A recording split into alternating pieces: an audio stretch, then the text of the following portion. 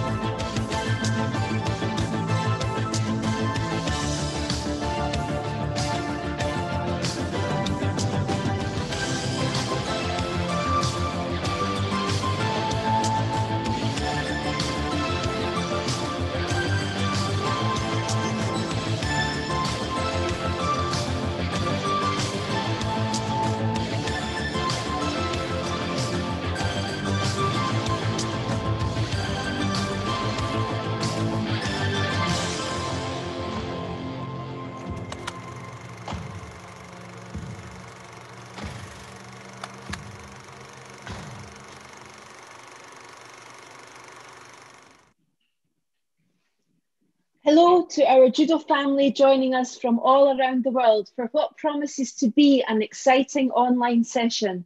My name is Lisa Allen and I'm the head of the IJF Gender Equity Commission.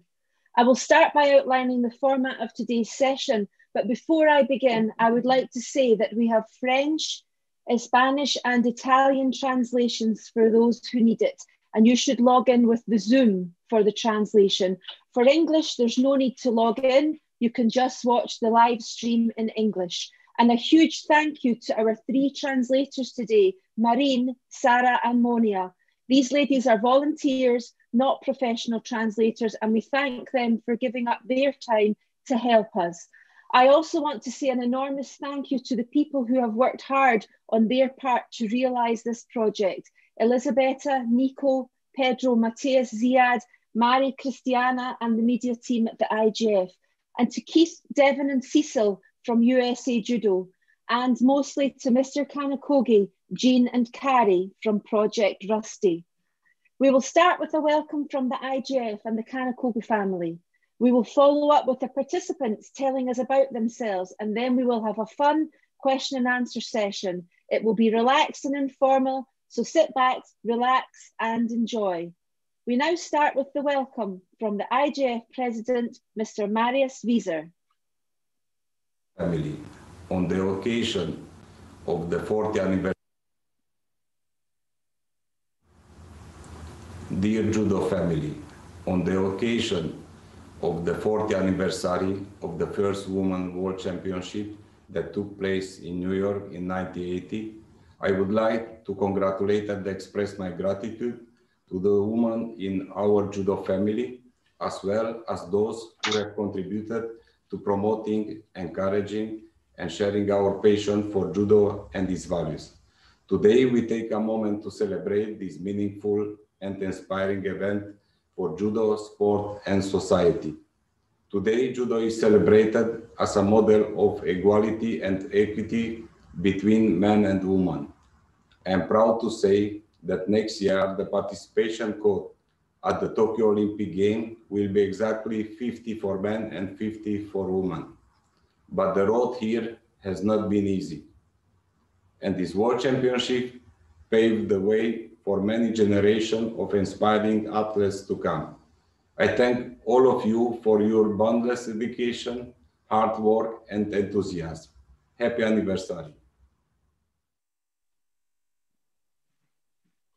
Thank you very much, Mr. Wieser. And now we will have a welcome from the Kanakogi family, without whom the first Women's World Judo Championships would not have taken place. Ladies and gentlemen, Jean Kanakogi. Good morning or good evening, wherever you are, everybody. My name is Leo. That's Sorry, my Jean, dad. go ahead. Okay. Good morning, everybody. I'm Jean Kanakogi, and I grew up in the shadows of Rusty, not only as her daughter, but as her student and her trainee in life and in judo. What she gave me were the tools to fight for equality and the foresight to lead and open doors for others, as she did in 1980. I want to say a heartfelt thank you to the IJF and the Gender Equity Commission and all involved for getting the judo world together during this difficult time. This journey today embraces the triumphs of the past and also celebrates the progress for the future. This all started because Rusty was really ticked off. In 1959, there was no women's judo competitors or no competition in 1959 in the US or formal. And so she was entered to fight, and she disguised herself as a man. She had short hair, she was tall and thin, and nobody knew the difference. And she went into this competition in 1959 and she won. She beat a man. Well, they found out she was a woman and they took her medal away from her just because she was a woman. And from that moment on, she decided that this was the turning point. This will never happen again, not on her watch. And no woman should ever suffer such an indignity ever again. So she decided she's going to get women's judo in the Olympics. She didn't know how. She came up with an idea. We need to have a world championships. Everybody said you need a world championships before you can have women's judo even considered as an Olympic sport. Well, she said, fine, I'll hold a world championship. She finally got approval, but they said, well, where are you going to have it? And she said, well, you know what? I'll have it at Madison Square Garden. Well, she spoke, the words came out of her mouth, and $146 was in her bank account. She didn't know how she was going to pull it off.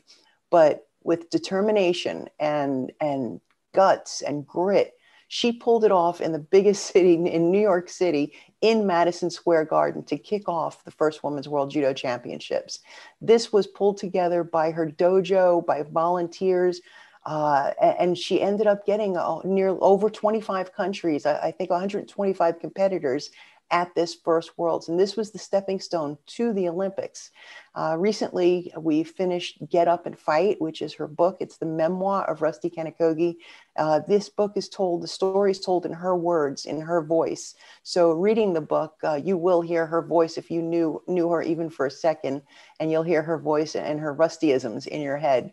We have a website, rustykanakogi.com, where you can find it.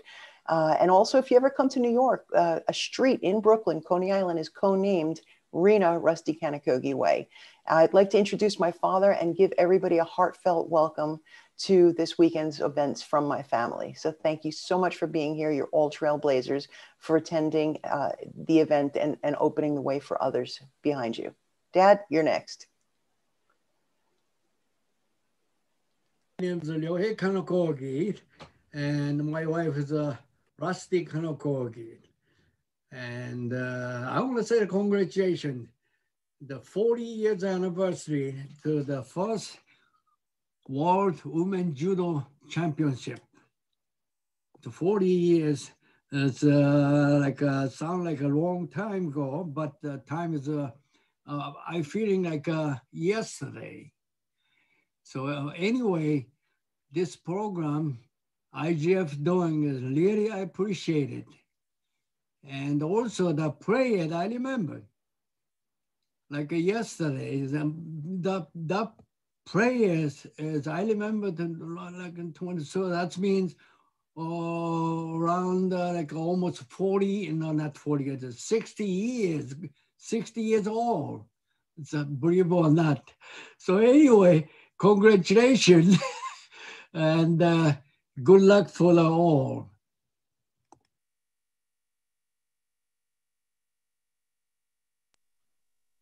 Thank you, Mr. Kanakogi and Jean. So now everyone has an idea of what it took to get this event off the ground and what an amazing, determined visionary that Rusty was. More importantly, this was the start of Olympic judo, being not only for men, but also for women. Rusty never quit, even when she couldn't get the International Olympic Committee to add it to the Los Angeles Olympic Games. She got up and she fought. And after another 4 years of constant lobbying, writing, promoting, it was included as a demonstration in Seoul 1988, and then included as a full sport for women in 1992 in Barcelona. and it's remained on the Olympic programme since then. So please let us all remember Rusty Kanakogi and be grateful for what she did, not only for women, but also for judo. So as you know, today it's actually 40 years since the first day of competition of the World Championships for women. And the aim of this project is to commemorate both the pioneering women who participated in the competition, along with all of the other people involved in the event, the coaches, the team officials, the local volunteers, the organisers, the referees, and to remember those athletes and judo family members who are no longer with us, and also to examine how much women's performance judo has progressed in the intervening 40 years and to see where we're going to go in the future. Many beautiful and touching articles have been published on the IGF website, thanks to Nicola and the IGF media team. And Elisabetta has lovingly collected, cropped and uploaded more than 300 images to the online gallery of the competition, including the hand-drawn venue plan, which looks exactly like the ones we use today for the World Judo Tour, except ours is digital. So the idea for this project came when the Italian women were celebrating a 70th birthday of a very special woman and world champion, Margherita De Cal, who was a panelist yesterday, along with all the other amazing participants. So we're going to start today with the panel, and I'm going to ask our first panelist to tell us what she's been doing in the last 40 years. Ingrid, would you unmute your microphone and share with us your story of the last years? I'm very happy to be there, and I can still remember like it was yesterday. I came to New York for the first time. I was a very shy girl at that moment. Maybe nobody believes me, but it was. And then I came from a very small place, and then I went to New York, to this big city. I can always remember the big buildings, everything was like, and then with Rusty, who met every judo player. I think she was the organizer. She knew everybody. She went to everybody.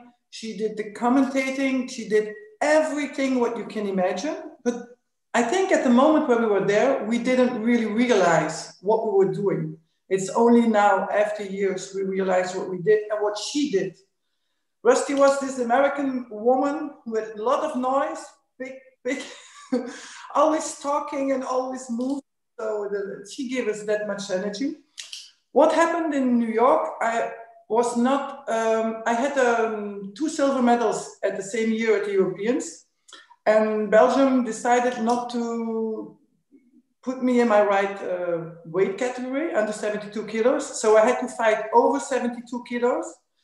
And I decided at first not to go to New York, to the World Championships. But when I came home and I thought, well, New York, maybe I'll never go to New York again. And so I decided at the last moment to still participate. So I participated in the over 72 kilos. And then on Saturday evening, the team came to me and asked me if I would do the open category. But the open categories I loved the open category. That's what I really like to do. And that's where I got my gold medal. So I didn't realize it at the moment, but I had a really good competition. And that's where my life started. I mean, everything after New York was different. I came back to Belgium. I had a big welcome party. I had everybody was on the airport. I had a lot of journalists coming up because at that time, normally in the papers, there was only football, and it was snowing. There was no football, and the journalists, it was for 2 or 3 weeks, there was no football, and they had to write things. So we don't realize, and yesterday nobody told us, but in 1980, not all the women did sports, and even judo was something like not many fathers, they didn't want the girls to do judo. When we talk to women judo now, it's like normal. It wasn't normal in 1980. So that's already, we did a different sports. We did something very, very good. And it was like, normally they said it was only for men. So it was a completely different period. Also the videos that they said Jean found, the first time Rusty showed me my final, it was like years after. She went, I don't know, we went into a room, we went to a radio station or television station, and she showed me the first time my final. So afterwards, I decided to quit school and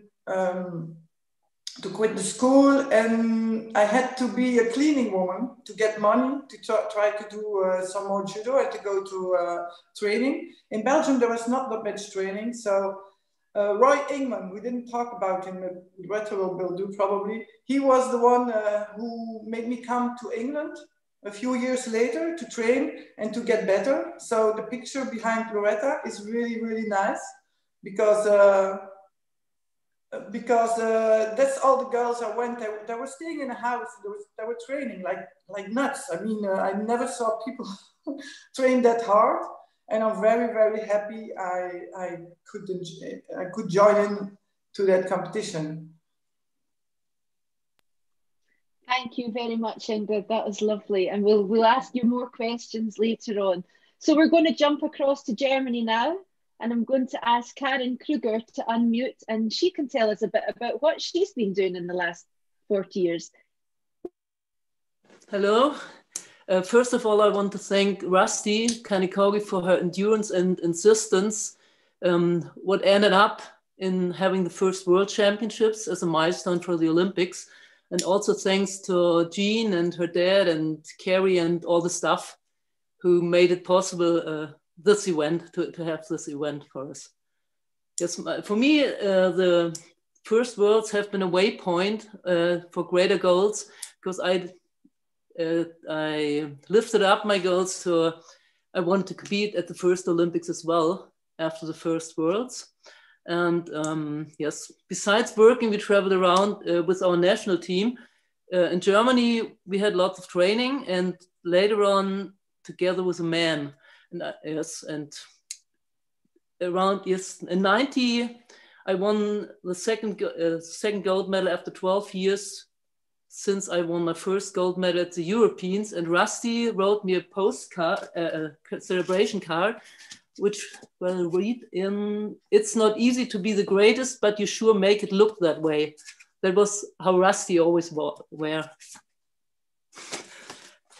Yes, I fought up to 92 and I finished with a bronze medal at the Europeans. I stopped competing, haven't been picked for the Olympics. And yes, in 93, I retired from individual playing, and 95 from competing in a team.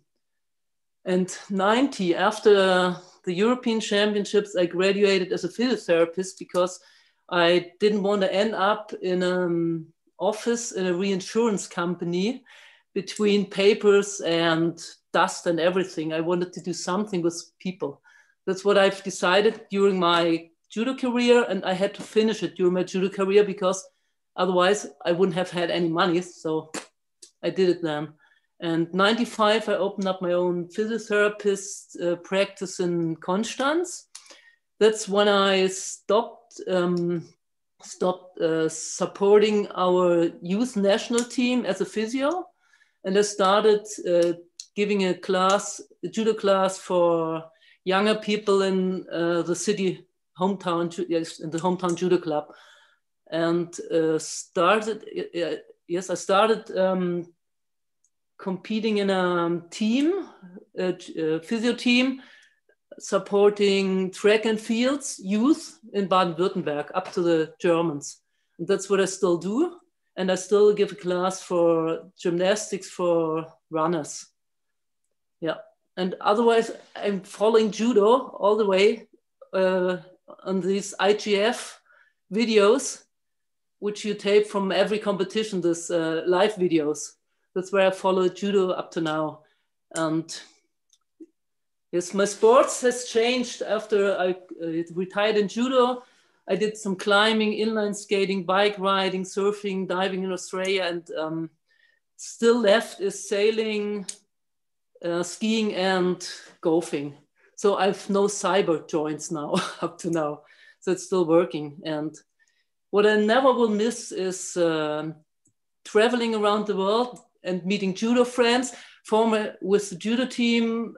Later on my own, I visited judo friends in Australia, as well, yeah. And yes, been Australia, Canada, South Africa, Mali, Mauritania, China, Bali, but some destinations you can't go to anymore because of because of violence, yes, and some have changed a lot, like China, after I've been there. But I will never miss all this traveling and meeting people and getting known to different countries without borders. And now we have the chance, or I'm using the chance about social media and this chat possibilities to still stay in touch with many of my judo friends.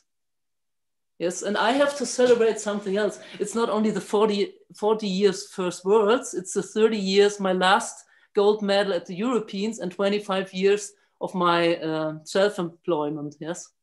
So I think I'm gonna celebrate the whole year. And I do it in my practice.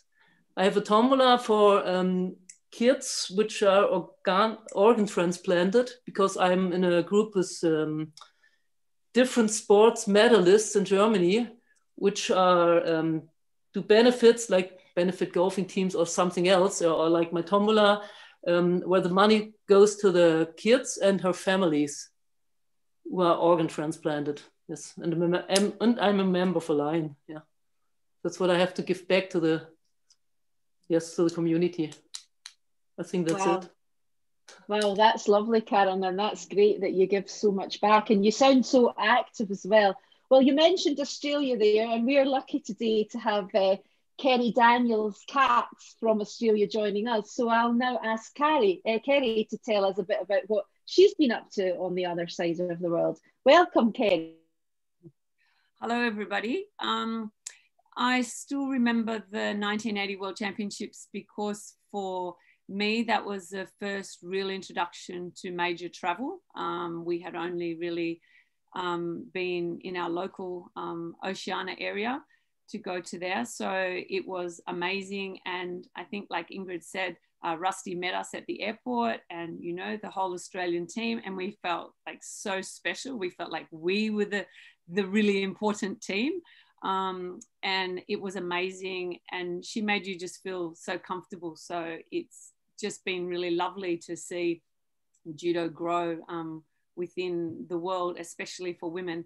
I still run a judo club with my husband. I married a judo player, and we run a very successful judo club in Sydney.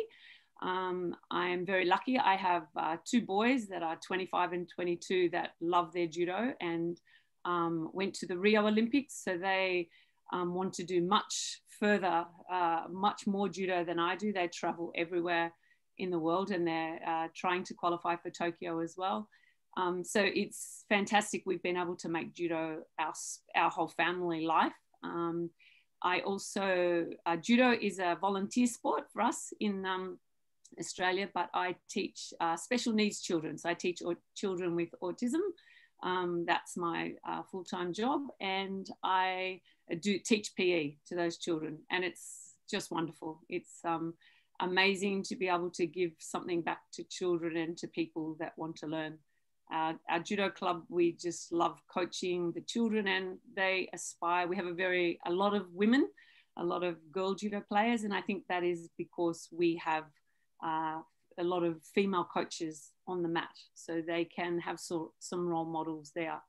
And now I guess we travel a lot with our children, to our boys, to go and watch them compete. We're quite lucky we have that opportunity. Now with COVID, everything's a little bit different, but we hope that, you know, we might be able to still get to Tokyo to see them. But yeah, that's our life. We're just lucky that they love their judo as much as I guess I did at the time, and have been able to keep going. So that's all from Australia. Thank you. Thank you very much, Kerrye. And it's great to hear that you've got a lot of girls and women in the club, and also a lot of women coaches. I think that's really important, and it's an area that we want to progress, is to get more women into coaching. Thank you very much. So I'd like to ask a lady who I've known for 40 years to share with us what she's been doing. Loretta, could you unmute and share a little bit about your story? Well, good morning, everyone, and what a delight it is to be here. So excited sitting and listening to all these stories.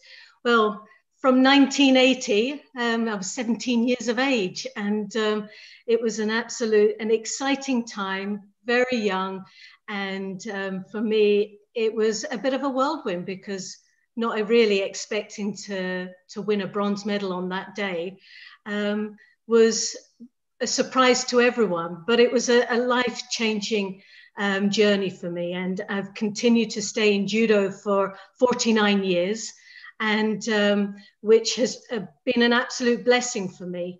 Carried on as an international athlete 2 years after the first World Championships to go on and win the World Championships, but drop in a weight category in the under 52 kilos, and that was held in Paris.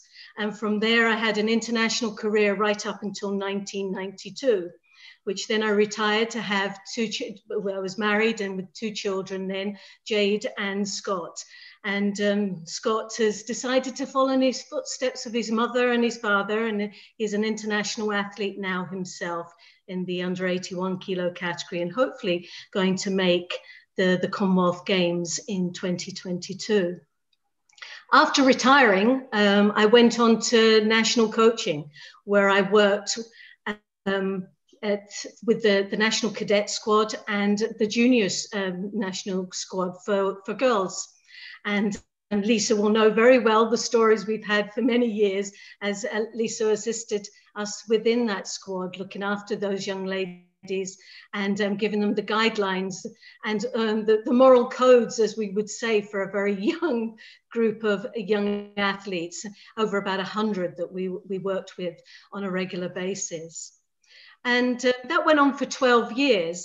It was as well as working as a national squad, I also set up a program in schools where we were teaching children as an after-school activity. Again, introducing them to sport, physical activity, health, well-being, and to also to build up friendship and a base of judo in the fundamental side of judo, which was very successful and continues to this day.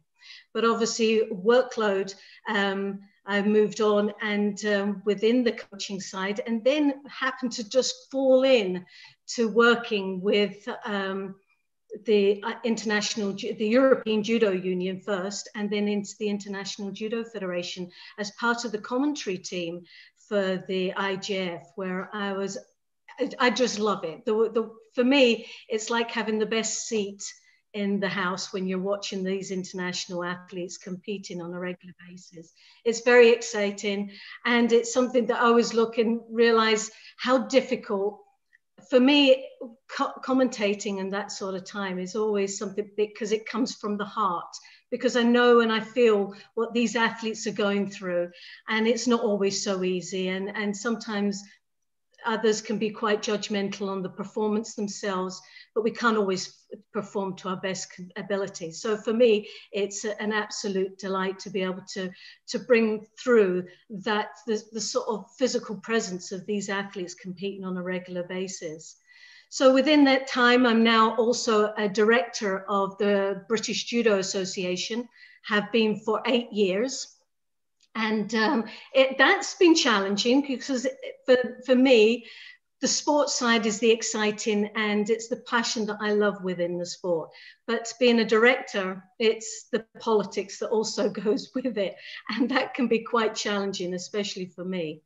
And I've just embarked on, I'd had experience over the time of working with Lisa and part of her team when she was the team manager for the Olympic Games in London 2012, and I was the athlete service manager at that time, and then went on to 2 years after that to work with Simone Calendar for the Commonwealth Games as a technical operations manager within that event, multi-sport environment.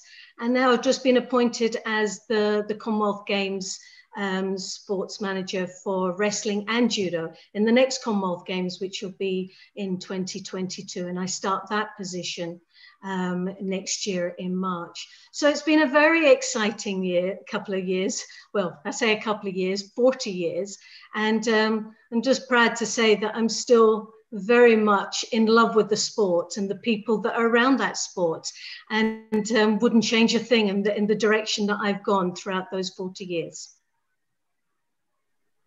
Thank you very much, Loretta. And we've shared so many tears and laughs over the last 40 years. And we all want to wish you good luck with your new role that you're starting in 2021. We'll now jump across to Italy, and we'll ask Cristina Fiorintini to share her story. Welcome, Cristina. Hello to everybody, and thanks for inviting me to this meeting. Thanks to Lisa, thanks to Elisabetta and Jean and Kerrye. I'm very happy to be here. Well, I was 17 when I arrived in New York for competing for Italy in under 72 kilograms. And I remember very well when we arrived in this big hotel in front of the Madison Square Garden, and we met Rusty for the first time. And I have also a funny story about that moment, but I tell you maybe later. So I didn't win the medal in the World Championships. I lost the final for the bronze medal. And this is my big regret, because I broke my knee during this fight. So I will never know, maybe I could win, maybe not, but I had this problem with the knee. And I remember very well how difficult it was to walk around the city, to walk around New York City with my big leg, because we wanted, after the competition, we wanted to go around a little bit. And for me, I couldn't walk. And also, I didn't see a doctor, I didn't see an hospital, I didn't see anything, but because before, you know, it was like this. I mean, we didn't have anything. We were happy, we didn't have anything. We had our coach, probably everybody remember, our coach is a Maestro Alfredo Monti. Hope he's watching us in this moment. Was everything for us. He was our coach, our father, our doctor, our psychoanalyst, our dietology. He did everything for us. And we thanks him very much for what he did. And we love him very much. And so after that, I compete until 1988. And then when I could not go to the Olympic, I stopped. A lot of us couldn't go to the Olympics in 1988. So I stopped to compete, and I became a physical educator. And I opened my own gym, my own judo club in Milano. And I think I've been very lucky, because I worked very well for 25 years. I had my club, I had a lot of kids, and I worked very, very, very well. And then when my daughter, I have a daughter, she's 26-year-old, when she went to UK for university to study, I decided to take a break. And I go live in Sardinia. Do you know Sardinia, our beautiful island? And I continue working judo, but doing different things. Work a little with the Italian Federation. I am president of a commission about school and promotion. And we do a lot of projects. And also I have my own project of self-defense. The name is Difesa in Rosa. And I work a lot with public administration. We organize classes for women, for self-defense. I mean, to do a little bit of self-defense for women. They don't do anything. They don't practice our sport. And now I'm back to Milano, because I'm from Milano. I mean, I would like now to live half in Sardinia, half in Milano. And I have a new project, a little school of martial arts and judo just for women and kids. I don't want men around, just women and kids. So now this is my new project. So what I think about New York, I think that was a very important moment, because before New York, nobody cares about us. After New York, we start talking about the Olympics and everything's changed. And if you ask me what judo gave to me, I think judo gave me everything, because when I was young, I had the chance to go around the world. And before, it was not so easy to go around the world. For us, it was a very special thing. After that, judo gave me a job, because I'm a judo teacher. And the only thing I know how to do is judo, and I work in judo. But the most important thing are friends that judo gave to me. Friends from, okay, now I don't want to cry. Friends from all over the world. Because when COVID-19 arrived from China, Italy was the first country. And the first country arrived, COVID arrived here. And I'm from Milano. And I lost friends, a lot of relatives. But I have a lot of friends from all over the world that write me, call me, send mail. And for me, it was very, very, very important. I talk a lot with Jean. I remember Karen Krueger sent me a mask, because we didn't have mask at the moment in Italy. So for me, I realized how much important friends forever. So thanks again for this chance you give to me, and stay safe and see you soon. Thank you very much, Cristina. That was lovely, and yeah, it's nice when judo family come together and support each other in these difficult times. And I'm sure it was really nice to get masks from Karen. I'm sure you really appreciated that. And also, we have many memories of Sardinia. Loretta and I, we went there many times together to the competition there. It's a beautiful, beautiful place. So last but not least, I'm going to ask a lady with whom I've also had many, many laughs over the years on the IJF World Judo Tour. Marjolein, can you share with us what you've been up to in the last 40 years? Morning, everybody. Hello, how are you? Everybody okay? With nice stories I hear. And I have a very remembering of New York. But I first want to thank you, everybody who organized this organization for the memories of New York. So Lisa, Elisabetta, everybody, Jean, and I remember from Rusty Karagobi is a long time ago, before New York. I told yesterday when we have a rehearsal, I told you about Rusty, because she was a referee on my tatami on the British Open.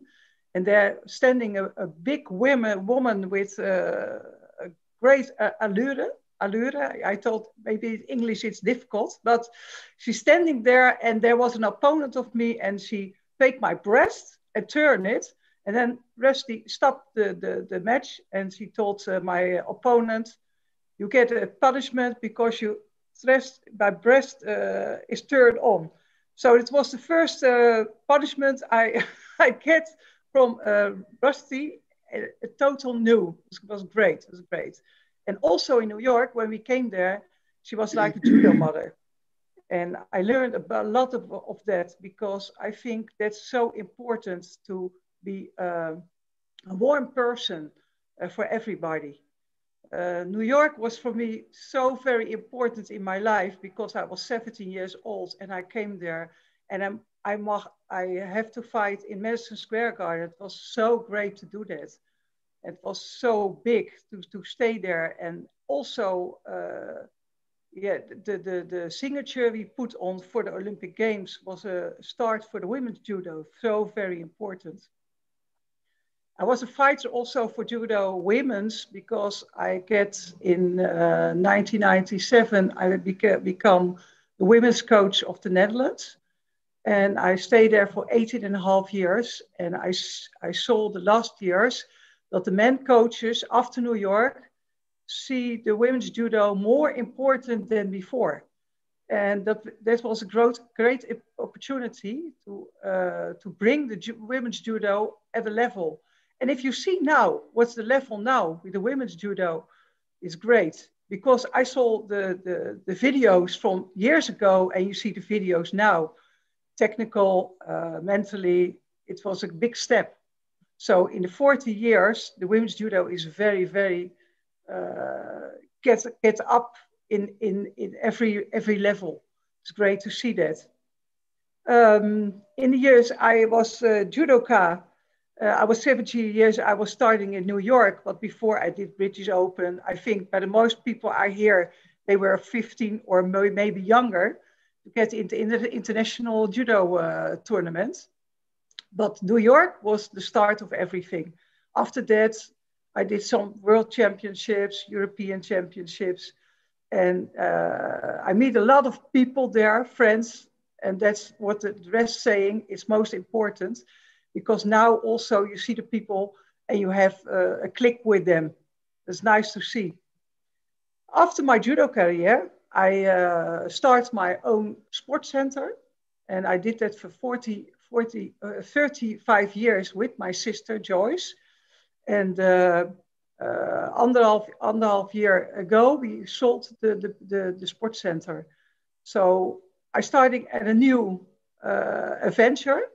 I don't know how, but I started with it. And I'm looking back at a very good judo career, who brought me so many things, because you are mentally strong.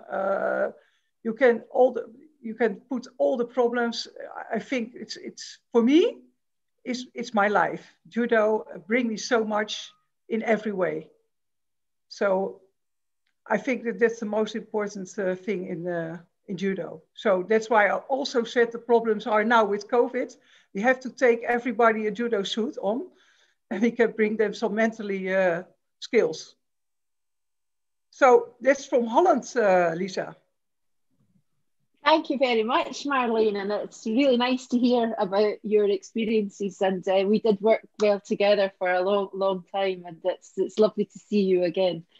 So what we're going to do now that everybody's introduced themselves is I'm going to pass to Nicola and Elisabetta, and they're going to start the question and answering session. So over to you, Nico.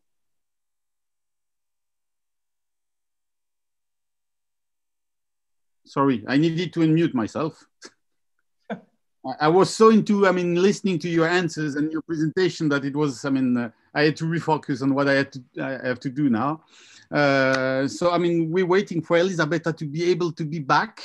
We hope soon, because she had a small issue with her computer. But anyway, we've already received some questions and feedback from our spectators and the people watching the webinar, which is really cool. And I will start with one of those questions that we got. It is, if you could go backwards in time to 1980, what would you do differently or change? I think it's an interesting question, because all of you mentioned during your presentation that you were 17, 18, 19 years old. So what would you change if you would go back in time? Maybe we can start with Karen Krueger from Germany. So what would you change if you would have to go back to 1980? One thing, okay, for judo, I would change my training a little bit, because yes, we trained until the last day before the competition. And for me, it hasn't been good. I know that when I feel like a break, I have to take a break. And, that's from judo. So not until the last day. You're self-confident enough to know that you're good enough, yes, to compete and give your body a little rest. That's for me. But other things, I don't know if I would change anything, because New York was a great experience. I have been in America before, in Chicago. So New York is bigger than Chicago, but to compete in the Madison Square Garden, I wouldn't change anything of it, because I watched with my grandmother on television those fights from Cassius Clay alias Muhammad Ali, who took place in Madison Square Garden. Yes, and that was a great experience to fight there and to meet all those nice people and judo people. I wouldn't change anything, and I wouldn't change with judoka right now, because I think we have been a group with the same goal. We wanted to have an Olympics, and everyone paid for it. I had to pay for myself for a big part of this journey. Yeah, we paid by ourselves and didn't get paid for it. Now it's more professionalism, full-time training, and yes, maybe, I don't know if it's different motivation, but it's pro benefit and more individual. And I did the best when I had a normal life, or my family around, or yeah. So like directly after this World Championships, I had an exam for insurance clerk. After 90, winning the gold medal at the Europeans, I had my exam for physiotherapy, and so I still worked and trained as much as I could. And I won't miss this, but because it's like living a normal life, but having something special as a hobby. Thank you very much. And I would ask the same question actually to Kerrye, and then we will have a small first surprise for all of you. So Kerrye, what would you change? I mean, if you had to go back in time in 1980. I think I was 19 when I went to New York, but I thought I trained really hard in Australia. And I did, but it was nothing to what I was exposed to when I went overseas and saw the level of the rest of the world. In Australia, we were a long way away and we didn't travel a lot.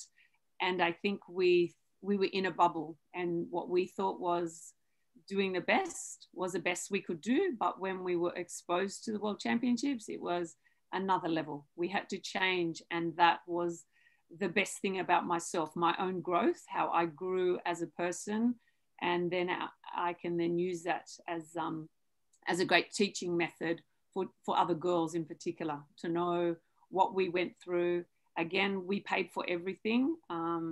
We had, only the competition we had, like our Oceania region was only, 2-3 countries. So we had very little exposure to the rest. But New York, I wouldn't change anything about that. When Karen mentioned she watched Muhammad Ali on boxing matches, we were lucky enough when we left New York, we met Muhammad Ali at the airport. We went from New York to Florida. Our coach was American at the time, and he was at the airport, and we have a photo of ourselves with Muhammad Ali, and that was just amazing. My children just go, really, you met him? And it's like, yes, So from New York, I wouldn't change anything. It was the beginning of the whole evolving of judo for me, in Australia. Thank you very much, Kerrye. And everybody, I mean, every one of you are talking about the beginning in New York and so on. So let's start with the first small video that we prepared, and we'll have several ones during the session. So Matthias, if you're ready to launch the first film. Ingrid took out Barbara Fest in one of the... There she goes! Oh, that was beauty. There it is. That was it. Belgium got their gold. Ingrid Berghmans, overcome with emotion and winning the gold medal. Gold medal, unbelievable. This is the biggest upset. I think everyone from France has their mouth open. No one expected this one. No one. Paulette Foyer, France the loser, and the winner is Ingrid Berghmans of Belgium is the match.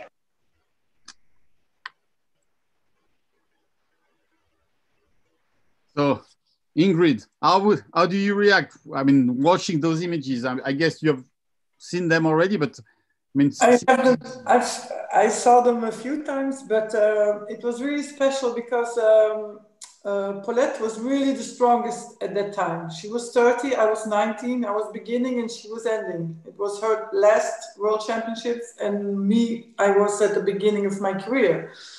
And she came that year into Belgium to make a training session as a teacher. And she was training with me because we were going to go to, there was some World Championships, and she had this movement was Uchimata, and it didn't work. The whole session, we had like I think she stayed the whole day and when we were training in Brussels once a week, we were training 2 hours in the morning and 2 hours in the afternoon. And she was always trying with me, and her movement didn't work with me. And I met her at the competition, I think it was in Udine at the Europeans. The movement didn't work. So when we came in the final at the World Championships, I was expecting the same movement, of course, because it was a specialty. But when we got on the mat, she did completely something different. That's because here we only see the last movement she did, but she was attacking Osotogari, who was a completely different direction. And she almost got me at like, she attacked, I think it was like 10 seconds or 15 seconds because she did it. And I was on the toes of really standing on my toes and almost get over it. And I go, I didn't expect it. But like 20 seconds later, she tried the same movement. And I thought, no, you can do twice because she's like making a phone call. And I said, no way she's gonna do it 3 times. But if she does it the next time, she will fly. And she telephoned, she did the 3rd time the same movement, and I took over and I won the World Championship.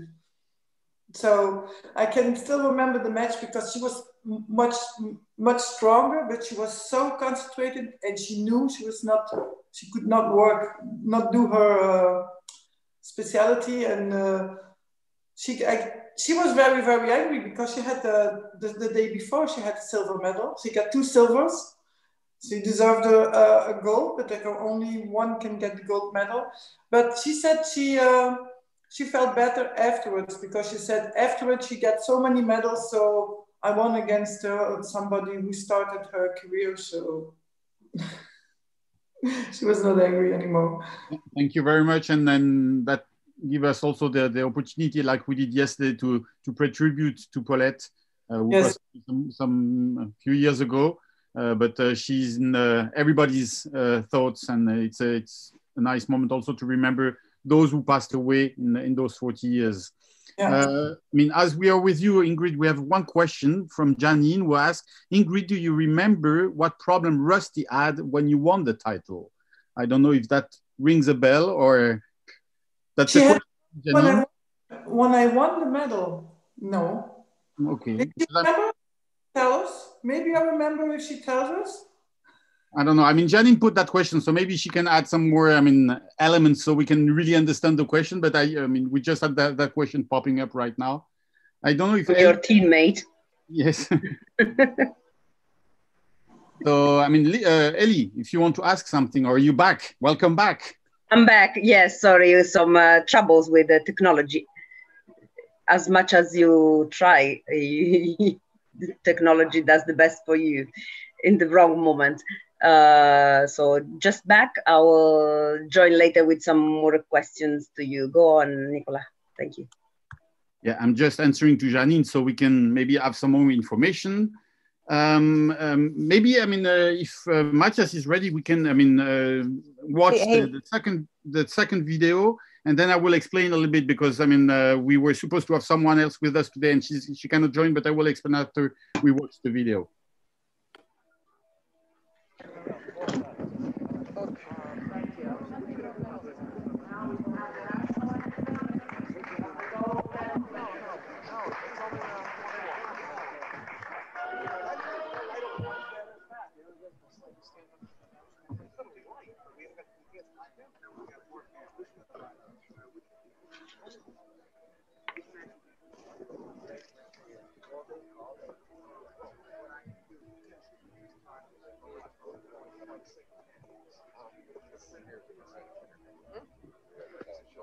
I can sing the Marseille.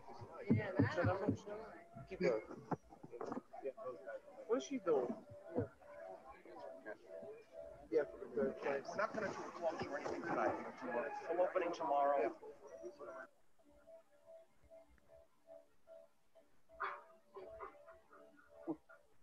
Okay, so first of all, so I need to send you all the best regards from Jocelyn Triadou. We had a really nice interview like 2 or 3 weeks ago that was published on the IGF website.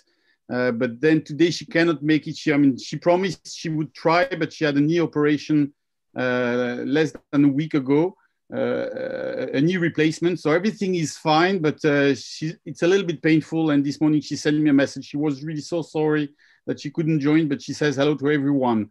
And we had prepared that small film. And maybe I will ask Jean to react towards that, because that's something that Jocelyn was mentioning during her interview, that there was some kind of small issues with the anthem. It's not here. I mean, we're not here to blame anyone. We know that 40 years ago was sometimes a little bit difficult and complicated, but maybe Jean, you can react a bit and explain what happened. Yes, not only 40 years ago, even now. Yeah, even now. And the funny thing was the announcer and Rusty talking along during the video, because the video is much longer, say, but we should sing.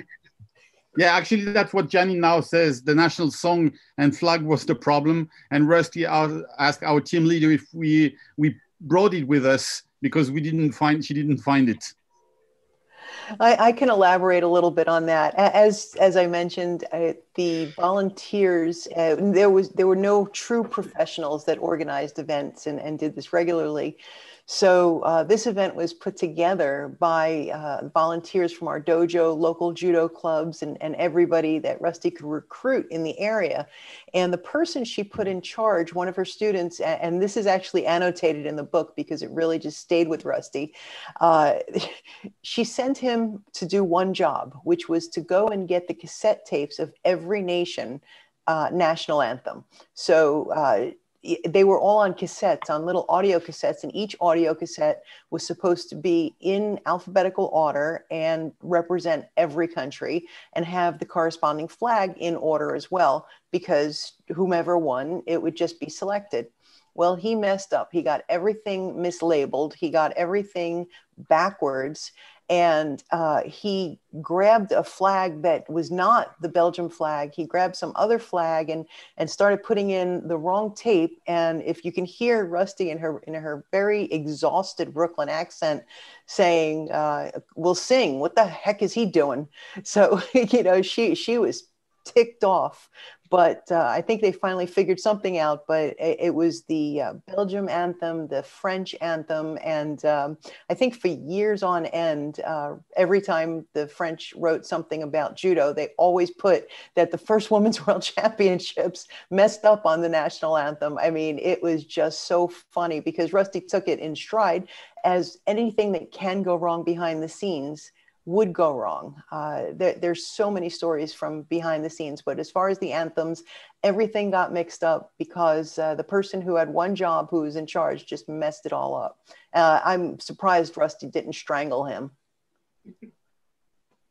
Actually, Jocelyn also explained to me that she had 2 awarding ceremonies because the first one didn't work out. So they were called back to go back on the podium to have a second awarding ceremony.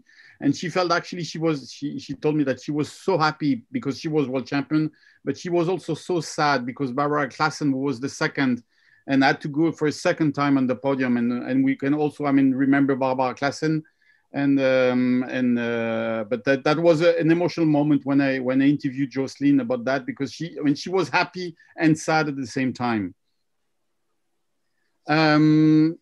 Ellie, do you have a question, or do you want to go on something before we move on to the next video? Oh, we can go to next video and then continue. Yeah, so let's go for the third bit of small souvenirs and memorabilia that we've got from these World Championships.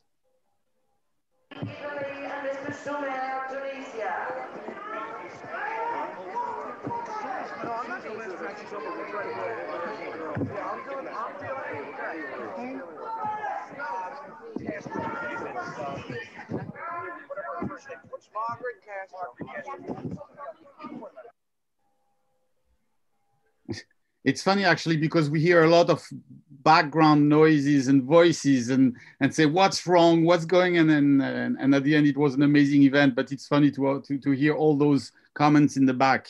And it was nice to have you both here, one next to the other again. So Marjolein, what do you think about the fight? It's terrible to see it in the first place. But I wasn't happy that Ingrid fights first in the plus category, in the over 72, because I always lost of Ingrid. So but it's nice to see because there are not so many videos of my competitions. Anita Stubbs, the last days found via William Maxey some videos. So that's what I see is for me, yeah, very good to see. There is a video against Ingrid. Ingrid, it was a terrible fight to you. Every time you fight to each other. I always lost of you. And Ingrid, what's your point of view on Marjolein? I can't remember this fight, but it's true. We fought a few times, and well, we're still friends, aren't we? She's not angry anymore. Well, we're all a big family. It's so funny because we didn't see for each other for how long, Marjolein? It's like we met yesterday. I mean, yes. Something different with judo. We can talk 20 years after. I went to New York with my son when he was 21 to visit New York. So I thought, and I showed him Madison Square Garden. And I said on Facebook on Eve, who lives in New York, I haven't seen her for 25 years or something. And she wrote to me, "Oh, come to my house." And he said to me, "When we arrive, how do you recognize her?" I said, "I don't know. How long didn't you see her? About 25 years? No picture, nothing else." And we met each other and like, we spent the whole night. And he said, "I go to sleep," because we were talking all night and it's like we saw each other the day before. And that's the same thing now. So if you see the matches and when you talk to it, that's so funny. It's such a pity we can't meet. I mean, girls, we have to meet each other once in New York and do this over. That could be a nice project. I mean, bring all you girls back to New York and then having like maybe to redo the competition or something, or I mean, like in a different way. But I mean, maybe a training together would be easier. I think with all the knee replacements and the pulse replacements, and I think then we have to make a special category. What? It's like replacement too? My son is doing Brazilian jiu-jitsu. Yeah. And he's only on the ground. They pull each other on the ground to stay on the ground. It's safer. We can do that. Yes, but when I come on the ground, I can't go up because I have two knee replacements. So. But then we will help you. we have a project for the next years. Okay. Yeah. And as for the videos, we have, as we said yesterday, to thank the Kanokogi family, because it's thanks to them, or thanks to Daddy that forgot them in the basement, that we can now have them, and they will be available in our streaming in the next days. So you are gonna see much more than what you saw today, and what's in the thing. So.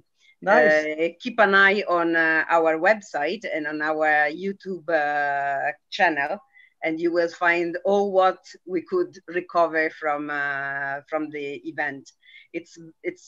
I saw them all, and it's quite funny because there are comments offline, and the coaches screaming, and the speaker and the TV commentator talking, and it's really, really funny. So it will take some time, but I'll tell you it's worth seeing. And I can tell you we have some comments now in the chat box and so on that, I mean, yes, I mean, that the idea of bringing all you together in New York one day, it's definitely one project that we need to think about. I have a question for Loretta, because we have already gotten twice the question, but given your experience in life from first Women's World Championships until now, what would your best advice would be to the top female athletes now transitioning from being a competitor to the next stage in their lives? Well, I think it's a really important question, and it's something that's always concerned me from my own personal experiences, because as a young athlete coming through, it was all about judo. And I never thought about what my career was going to be. Education was always on the back step. And all I wanted to do was do judo and travel the world. And I was lucky enough to be able to do that. As a national coach then, I found myself going through one stage and another in my career and being very fortunate to be able to have those opportunities. But there was cases that it could have gone all horribly wrong and not had the ideal opportunity that I would have wanted to have.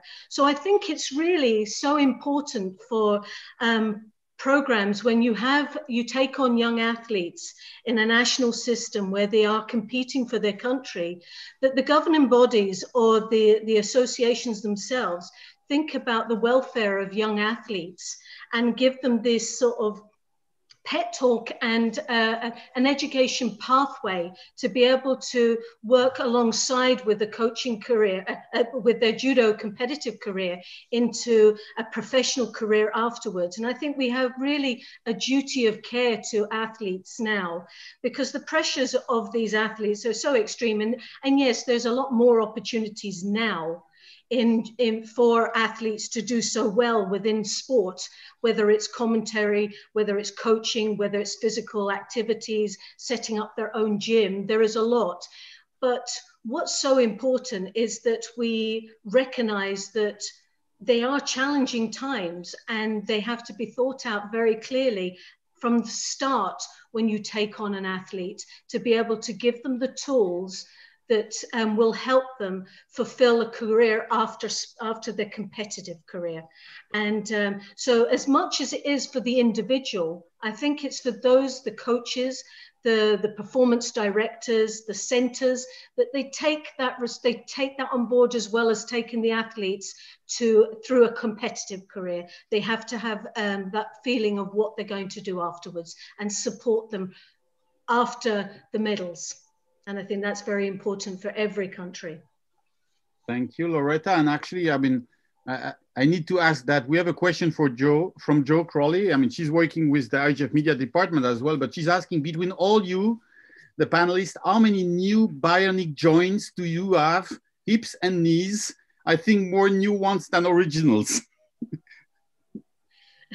Well, I have 2 hip replacements over the years, and I have a pin in my shoulder. So as my children used to say when they were younger, I'm the bionic woman. And but I wish I could be as strong and as physical as that bionic woman right now.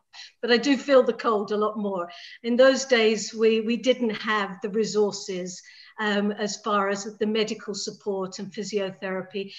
We always went with a very small team, and we had to generally look after ourselves. And if we got injured, we just strapped it up and got on with things. And now there is a lot more research and more support for athletes to be in top prime position and in good physical health to be able to continue a career for many, many years. But in my day, it was just, you just got on with it, strapped it up, and dealt with it afterwards, put an ice bag on it.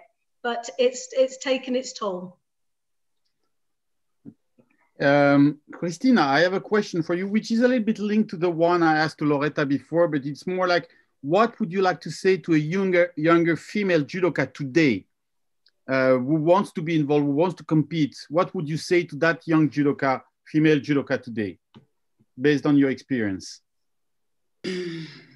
Well, I think everything is different now, so it's difficult to talk to young people. And maybe the sport of the judo is a mirror of our society. And I think that we have been the last generation, the last romantic generation. After us, everything changed.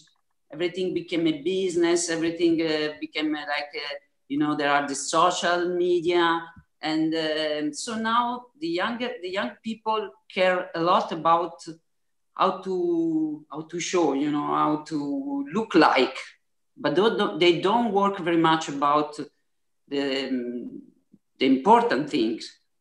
So what I try to say to my students or to the young people, and maybe don't care very much about what people say or what you look like, but you have to work a lot, because all the champions that are here, all the people that we know is people that work very, very, very much. Especially at our time, we didn't have the know-how. We didn't know how to do things. So we just training a lot of hours, run, but maybe it was not so specific like they know how to do now. So I think that what the young people doesn't have in this moment is the, come si dice, Elisabetta, costanza, la tenacia. Tightness, to the strength to go. To resist. To resist, the resilience, actually. The resilience, maybe that's what I think young people needs in this moment. Women and men, but maybe more women, because for us everything is more difficult, especially in a sport like judo, especially teach judo for women is a little bit difficult, because if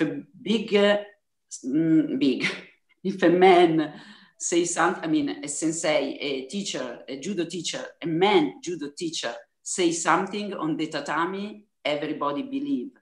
But if a woman says something, have to show.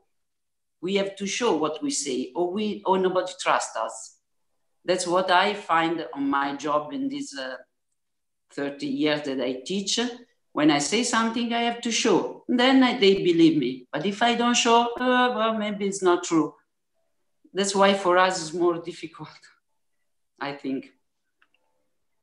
What do the other ladies think about this subject of being more trustable than their colleagues, their male colleagues? I think we had to fight harder, of course, but that made us who we are now. So every bad thing has a good thing. So I would never be the person, because we had to show everything much further. We went to training. My first training session in Japan, I spent 3 days for 2.5 hours bowing, and nobody would fight with me, because they wanted to send me on the judo mat with the women. But I stayed and I worked. I stayed, and they were looking like for 2.5 hours, 3 days, until Robert van der Wallen, another judo player, a man, came and he made us train. But everything we get always, all the girls I know here, we went until what we wanted to. We didn't give up. We trained much harder than everybody, and maybe it was not the right way, but it was only 100%. Never like they say now we do 70%, 60%, 50%. We didn't know that. But that made us who we were, who we are now. So no regret. We have actually a really nice and interesting question as well from one of our refugee athletes from Nigeria, I guess. So she's part of the refugee IGF team, and she's asking, and that question is for all of you. So who wants to answer is up to you. But as a female athlete, I always had the problem of living up to the society's expectation and expectation of my sport acquaintances. From one hand, society expected me to be feminine in the way that they define. And from the other hand, in the gym, I was expected to step over my femininity. I wanted to know if you had the same experience. If yes, how did you cope with it? So once again, put that in the framework that she's one of the refugee athletes. I mean, competing on the world circuit right now. And she's from Afghanistan. Afghanistan, yeah. So who wants to answer to that question? Yes, I would ask if I want to answer, because it's another culture, I think, and that's a pity, because I think we have to stay where we are and who we are. I think we all fighting to that, and I think she has to go on to stay by herself. And I think it's very difficult because in that culture is maybe everything different. So fight for it and stay for yourself. Yeah. I think, I mean, she's from Afghanistan, but as she's in the refugee team, she's living in one of our countries. Okay, Yes. okay, okay. She has to be herself. She has to be herself. Loretta, do you want to react to that? Yes, I think it is just a cultural thing and sometimes we find it very difficult to change that culture of what people perceive women to be within that country. But I think the most important thing is to not lose sight of what you truly want and to try and dig in and fight for that. And we can personally do that. And it's so important. We're in a fighting sport. And that's what attracts us to it, is the ability to get up there and fight for what we want. But how was it 40 years ago for you? 40 years, I must admit, maybe I was just blessed. I felt as a young athlete, yes, there wasn't many boys, there wasn't many girls in my judo club, and the national team was all women and there was plenty of women, and being a lightweight made it so much easier to be able to train at that level. Obviously, you see the hurdles as far as heavier weight women needing the stronger opponents. And if they're in countries that there is fewer women competing, then that makes a bigger struggle for them. But I must admit that although there was quite a lot of men and it was more of a dominant sport by men, I was completely encouraged and supported by a lot of male competitors through my young career. And I didn't find, I wasn't looking for the hurdles. I was just looking for the light at the end of the tunnel. So for me, it wasn't something that I was trying to put an obstacle in my way. It was just saying, right, which route do I take? Which is the quickest route? Which is the more direct? And get through. It's like going from A to B to C. It maybe took a little bit longer, but it was challenging and I loved the challenge. And for me, that was really important. Something to get started with. Yes, I think about it because in 1979 I became the national coach, and then I come in the international zone, and then you see everybody or the most people coaches are men. But it was not a struggle because they accepted me because I think I do what I have to do, and I fight for it, for my position. It was not a problem. So. That's why I say stay by yourself and do what you have to do. And Kerrye, what was the situation in Oceania? I mean, we are talking from European side. How was down there? When I was a junior, there were no girls around. No female coaches. It was all men, but they were all very supportive of pushing the women along. So most of our training partners were boys. And it wasn't really until, I guess, during my career, and then when I retired after the Seoul Olympics, that I think people gave me more credibility as a female to want to go in, because then I went into national coaching and as seniors and then into cadets and juniors. But that took a lot for people to, I think it was said before, the credibility, a male sensei would say something and it was just done, and the female, it was like I had to show I had to prove that was the way to go. But I think that has changed a lot now. We have had some very successful women in Australia that have done well. We now have the head of our performance team is Maria Pekli, a female from Hungary. So that has helped, I think, change the perspective from a lot of people now, believing that women can go and coach and you can believe what they are saying and doing. But we have a lot more female coaches now, and I think that is helping. But it has taken time for that to happen. And Shine, who asked the question, is really happy with the answers. She just posted a message and she was happy with the answers. We have one last bit of video because we're coming close, step by step towards the end. We still have a few minutes, but we have one last bit of video. So if Matthias, you're ready to launch it.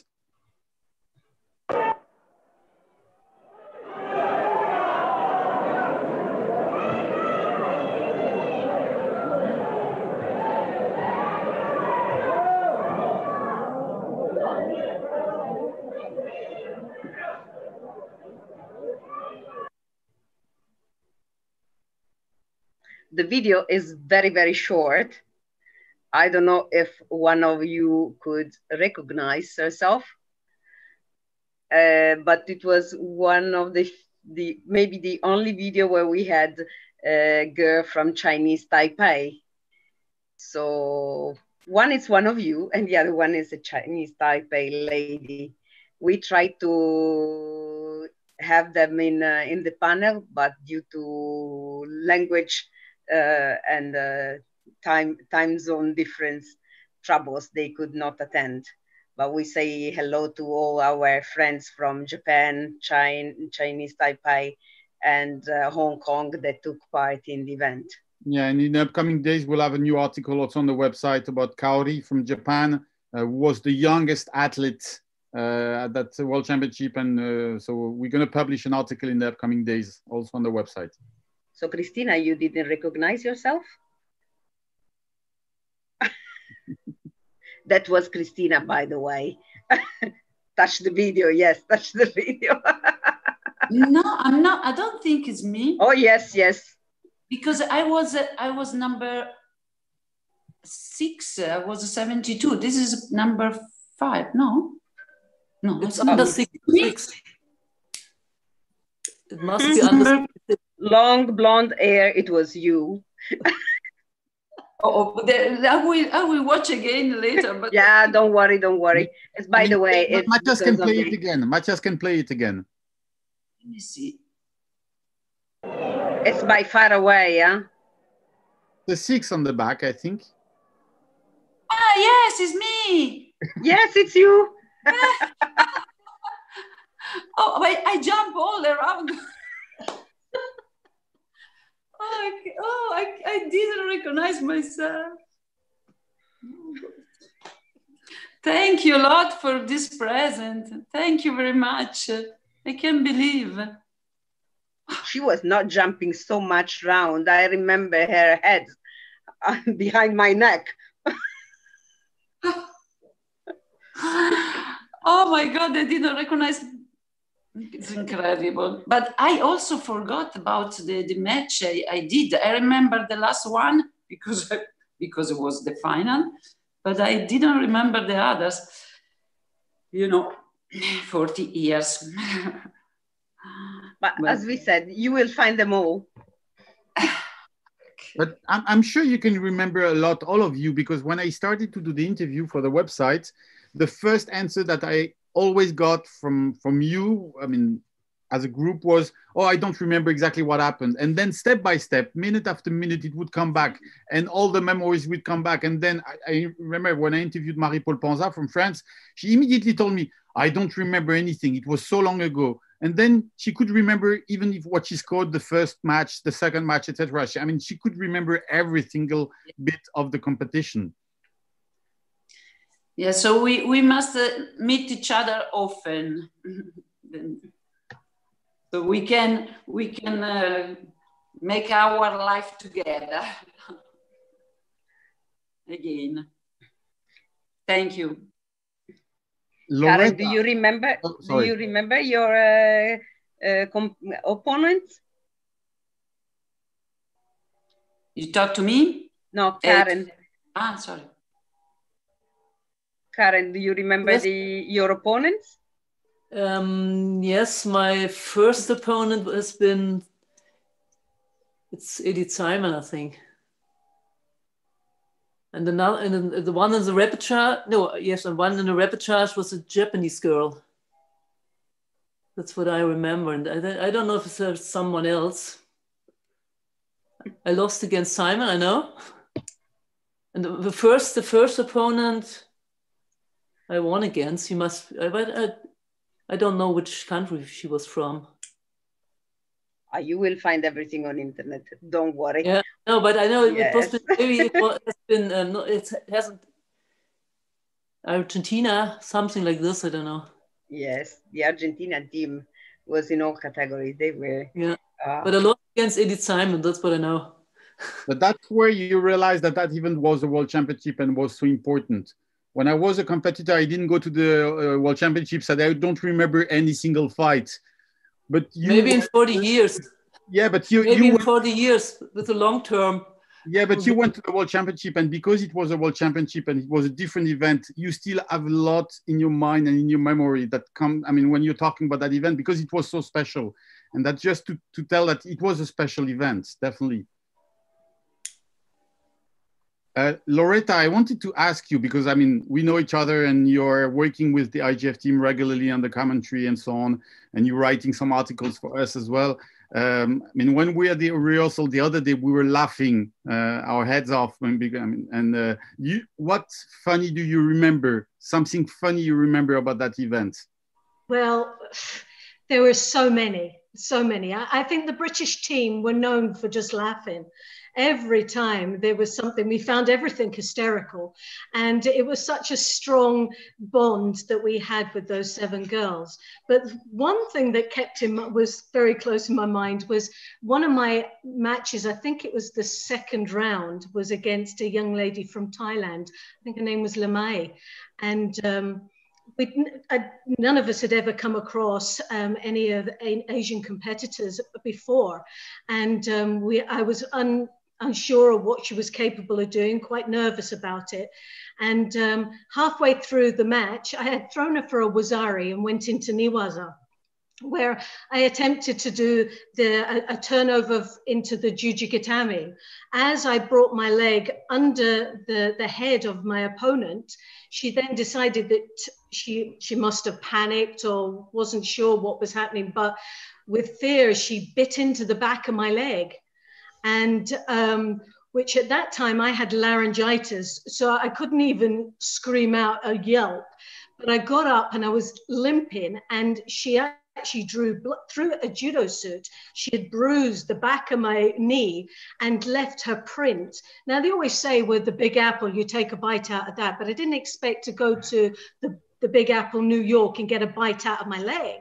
But it was one of those situations that no one understood what was going on. And I raised the trousers of my judogi to show what had happened, which obviously left a very clear print of her mouth in the back of my knee, to then show the referee, to show the coach and Roy Inman at the time. And everyone was confused because I had laryngitis and I couldn't just say, look, she's just bitten me.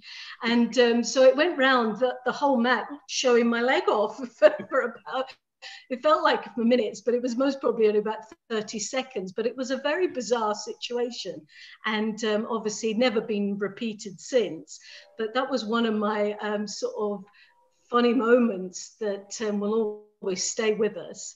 And beside the competition, what do you remember of New York? Because we had that question also earlier. What do you remember of the city, of the Big Apple?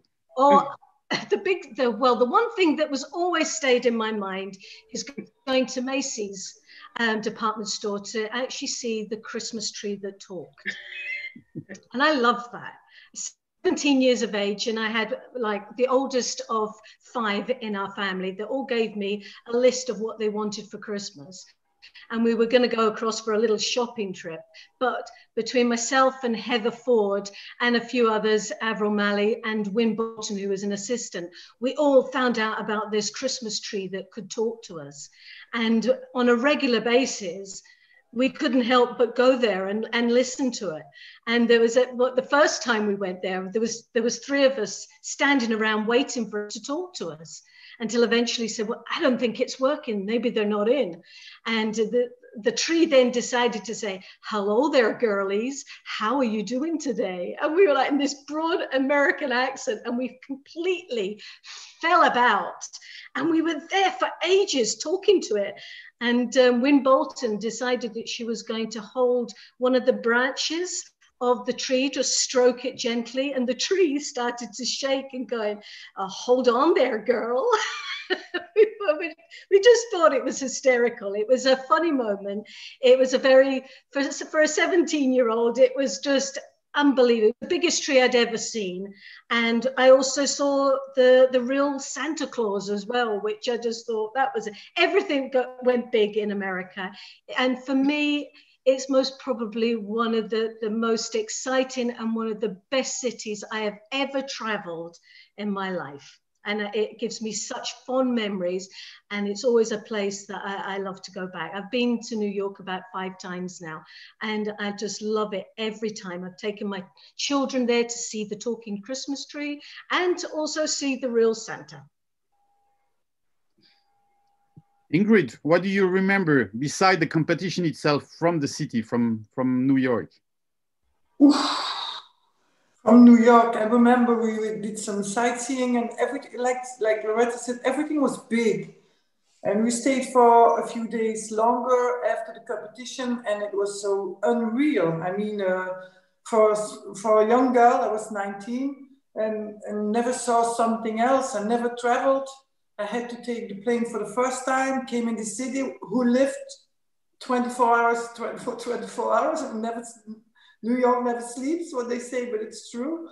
So I have not really special. I remember when I get out of Madison Square Garden, where I had this doping control and where we had this big beer. But even that, you know, we couldn't go to the toilet, and I was with somebody from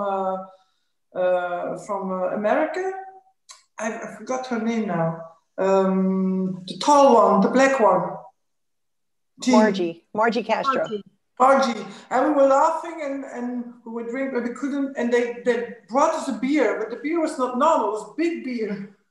And that's what we had on the doping control. And when we get out, I felt so small. And that's what I thought, well, I'm a world champion, but nobody cares. And now the world doesn't change. So I have to be humble, and I'm still like somebody else, you know, and it's not because I'm the world champion. And I always remember this phrase during my whole career, and that's maybe why I stayed, I didn't get high on my head, and I thought I was the best. And I always said, you know, I try to be humble and do better and better and better. Thank you. Ellie, do you want to add a question? But then we will give the floor to Lisa to conclude. The same question to Cristina. How was your trip there with the whole team? Because It was I know incredible. Italian team was that a big group. Okay, and now I try to tell you a funny story. But I don't know if I can translate in a good way. You know, translate a funny story is very difficult. But we have this joke still now after 40 years when we see our Coach Monti, because when we arrive in this big hotel in New York, we met Rusty. Rusty asked us when we want to training the day after. So now, Maestro Monti, he speaks a special language, the language from Roma. That is not really Italian, it's language from Roma. And in the language from Roma, to say at 3 o'clock, you say alle 3. So we arrive in this big hotel, we talk to Rusty, okay, they give us the room, and then Rusty asks, okay, at what time do you want training tomorrow? And Maestro Monti says, what time, okay, tomorrow, we train tomorrow alle 3. So he talk half Romano, half English with Rusty, and we laugh so much with Rusty too, and we still laugh with Maestro Monti, with our coach, because it was so funny. Nobody of us speak English, it's just half Italian, half English, but especially him, half Romano and half English. That was fun. Thanks. Thank you so much. I think that we have come to the end of that session. I thank you so much to all of you, and I will now give the floor to Lisa to conclude that session. Thank you very much, ladies. Thank you very much, Nico. That was really, really, really interesting and really emotional for me to hear all your stories. You've all been absolutely wonderful. And this brings us to the end of a fascinating seminar. And I think we also want to mention, we focused on women, but there was a lot of men who supported us. and we want to acknowledge them as well. So we want to thank all of the panellists for sharing their stories and being a key part of the progressive women's judo and sport movement. This session has been recorded like yesterday's, and it's available on our YouTube channel. So please share with those who were not able to join us today. And I want to finish by saying something to Rusty, our panellists, and all the other women pioneers from all of us grateful women in judo today. You lit the torch and led the way. You taught us to be strong. And though the road ahead is tough, you showed us we belong. Happy anniversary, everybody. Thank you very much for watching and sending all the judo family a lot of love. And I look forward to seeing you all in 2021. Thank you very much. Thank you. Bye. Ciao. Lots of love. See you Thank soon. you, Bye-bye. Bye. See everybody in New York. Thank you for See you all in New York. Ciao, Jean. Ciao, everybody. Ciao, Thank everybody. you, the translators, Marine, Sarah, Monia. Thank you all very much, ladies. Thank you. Guys. Thank you all. Thank you. Bye-bye. Bye, Bye-bye. Marlene. Bye.